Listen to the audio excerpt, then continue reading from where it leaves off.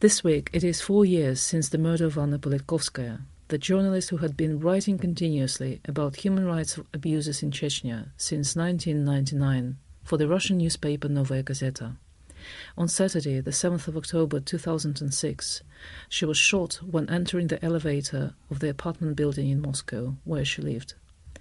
We spoke with Amnesty International Friederike Beer in Moscow, who worked with Anna Politkovskaya, to tell us more about this case. How do you feel now about what happened to Anna Politkovskaya after all these years? It's very sad that 4 years after her murder, which has caused so much international response to it, that after 4 years we still don't know who stood behind her killing, and those who committed the crime still haven't been brought to justice. What is the situation with the present investigation into Anna Politkovskaya murder? Today, the investigation committee under the Office of the Prosecutor General of the Russian Federation announced that they have extended the period of investigation until February 2011, and that the suspected murderer has been put out on an international arrest warrant. Has Anna Politkovskaya murder in any way changed the situation for human rights defenders, in your opinion? Since then, other human rights defenders and lawyers have been murdered, including good friends and colleagues of Anna Politkovskaya, such as Stanislav Markelov and Natalia Estemirova. And of course, it had a very negative effect on those people here in the Russian Federation who want to stand up to defend human rights, with concerns about alleged human rights violations. Especially in the North Caucasus, we see that today people are just very afraid to speak up, to talk about human rights violations, which they have themselves seen or experienced, or which they have been made aware of.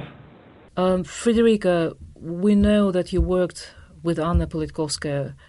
Could you tell us about your personal memories of working with her? She was definitely someone who showed a lot of compassion for the people she spoke to, for the people she worked with, who told her about the human rights violations. And even in very difficult situations, like, for example, just after the hostage crisis in the theater here in Moscow, 2002, where she tried to help the victims or hostages.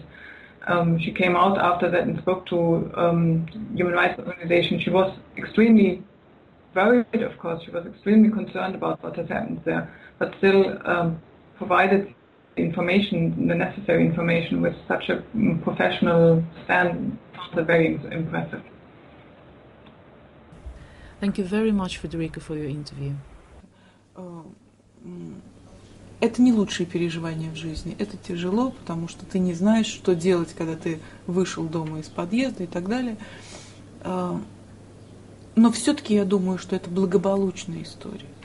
Потому что я журналист, за мной редакция, депутаты Госдумы, которые писали письма, чтобы изловили этого Лапина. За чеченской семьей и за чеченцами никого нет. Они один на один с военным бандитом.